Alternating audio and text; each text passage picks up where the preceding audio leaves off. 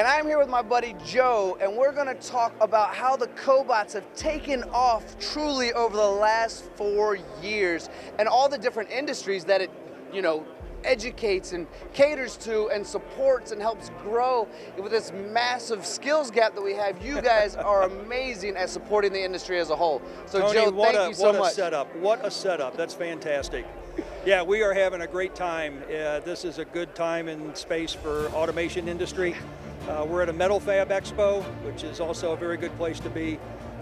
We're really seeing an explosion in the arc welding applications, along with our traditional machine tending, anything from press brakes to machine tools and everything in between.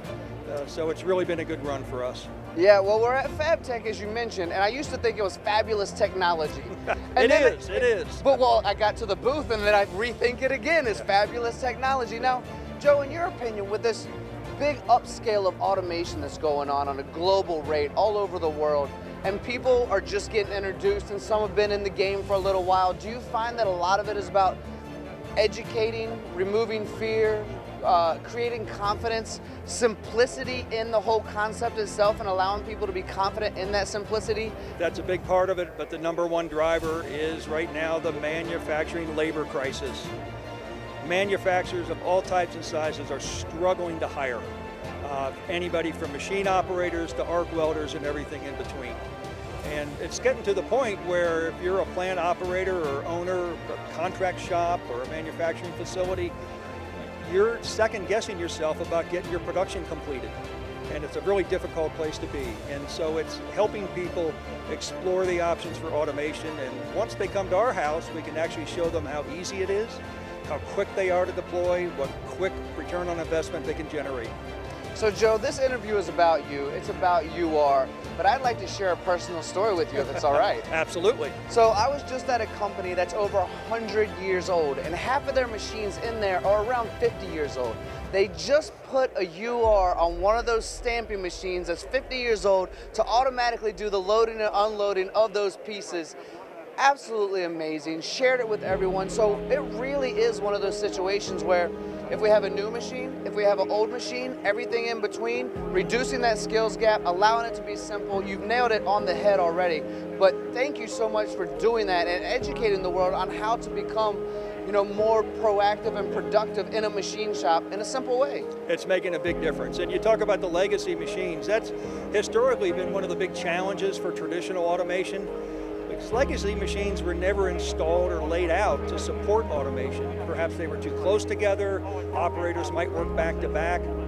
But with collaborative automation, you can go ahead and install cobots into that confined space, operate them safely, and still automate your existing processes and your old machines, and you basically give life to that old machine.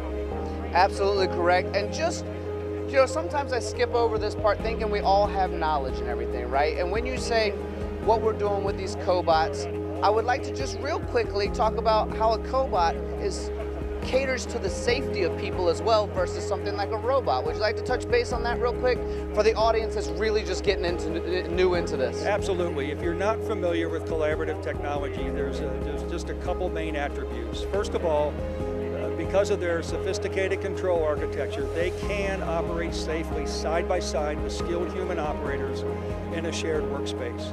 Now this requires a risk assessment. You really have to pay a little attention to what you're doing, but it happens all day, every day. About 85% of the robots that Universal Robots ship operate in collaborative mode. So that's #1. #2 is they, from the ground up, were designed to be easy to use, easy to program, easy to deploy, and more importantly, easy to redeploy. We have a lot of customers that actually treat their cobot just like a tool, and they move it from process to process depending on their workflow for that given day. It's that kind of flexibility that delivers huge payback. Very, very nicely said, Joe. I do appreciate you just kind of stretching that out because there are some people that are still questioning what to do, but robots and cobots, collaborative robots that allow us to be safer, that communicate with us in a really efficient way. Just a couple of touch-off points and we're good to go. We're running now. I'm simplifying it more than probably we should, but it is very easy. But the truth is we invite people to invite your Universal Robots distributor or UR Plus partner or integrator to come into your facility and ask for a live demo. If you will give us 1 hour over lunch, bring representatives from your engineering and manufacturing team, we will leave you with the confidence that you can deploy this technology in your plant successfully. I believe you, and I believe that so much so that I've been taught by a few of your guys on how to use these, and I would bet on it too. Tony, you're dangerous. Now you're dangerous.